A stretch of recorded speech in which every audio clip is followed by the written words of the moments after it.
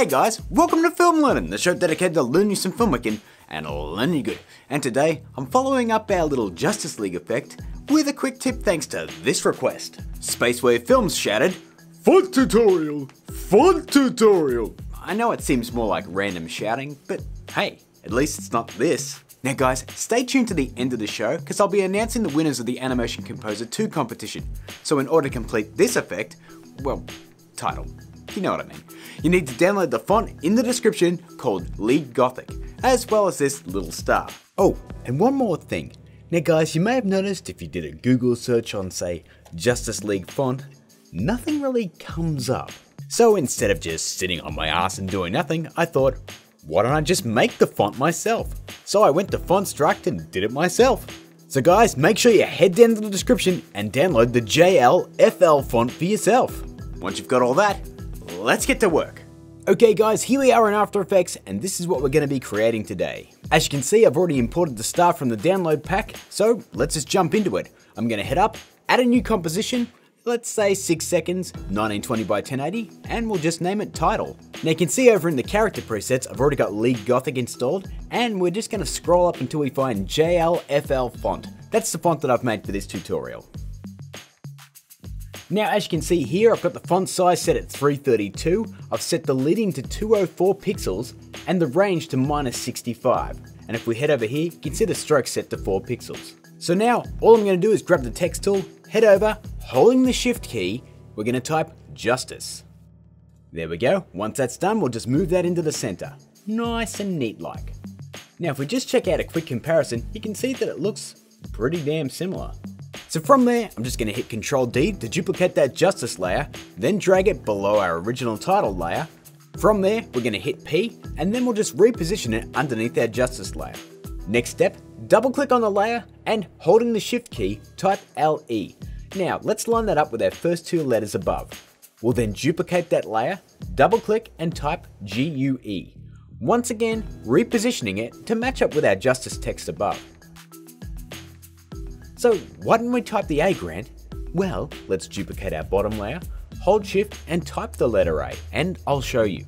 As you can see, the A I made in Fontstruct doesn't exactly match the A in our original Justice League title, and as hard as I tried, I couldn't get it any better than that. So here's our workaround. Let's highlight that A, head over to our font menu, scroll down and find League Gothic. And while we're there, let's remove the strokes on this layer as it's thick enough. From there, it's just a matter of clicking off that layer, heading up, grabbing our selection tool, selecting it, and just stretching the height and width until it lines up with the other text on screen. You might have to fiddle around zooming in and out just to get it just right, but it's worth it. Now if we jump back and forth between our text and the original logo, it's looking pretty good. Well, apart from that missing star. So let's grab that from the project window and throw it in. Hit S and let's scale it down to say 36% and move it into place. Maybe a little smaller. 25%? Ooh, now that's better. One last cherry on top. You may notice guys that these edges are quite sharp compared to our original logo. So how do we fix that? Easy. Head up, grab a new adjustment layer and let's drop it below our star. And then let's head over to the preset menu and type Roughen Edges. And we'll drop that on. And you might say to yourself, roughen edges? That just makes things all rough. But it doesn't just do that.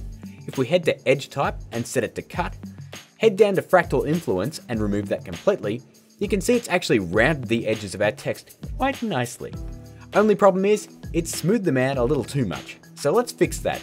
Let's bump that edge sharpness up to 5, bring the scale down to 20, and you can now see we have our smooth edges, but it's a little more subtle. So if we do one last comparison, you can see we've pretty much nailed it. And hey, if you want to animate it, that's just as easy. Just highlight all the layers with Ctrl A, right click, and let's pre-compose them. And we'll move all attributes into the new comp and click OK. And all we're going to do is hit S to bring up scale, hit that stopwatch, head to the end of the comp, and crank it up to 110. If we check out a quick preview, that, my friends, is our Justice League title done. Add up all of those steps and you'll have yourself a sweet Justice League-y title, like this.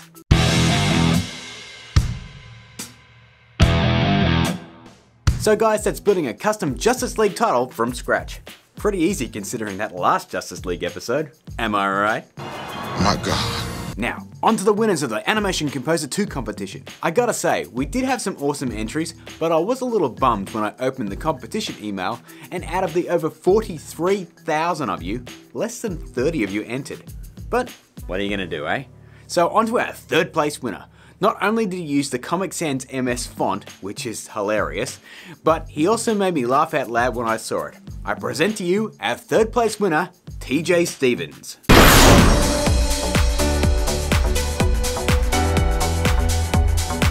My God. Our second place winner, yet again, made me laugh, and that's all it really took. Ghostface takes home the second prize with his pimpin' entry.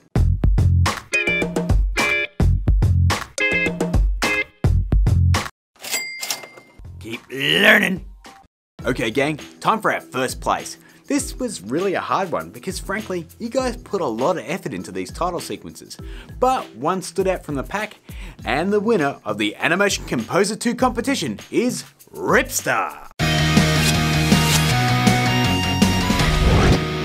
Congratulations guys, you all did excellent work and I'll be in contact with you shortly to get those prizes out to you. And don't worry if you didn't get a prize because like I said when I announced the competition, every single person who entered will have their name and their title sequence featured on a future Film Learnin episode.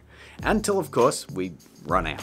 But that's all I've got for you today guys. As always, thank you so much for watching. We have a new Film Learnin coming out soon, as well as more vlogs. So if you enjoyed this video, please like and share it. If you're new here, we have this cool subscribe button right here, as well as some social media crap up there. So until next time, keep learning.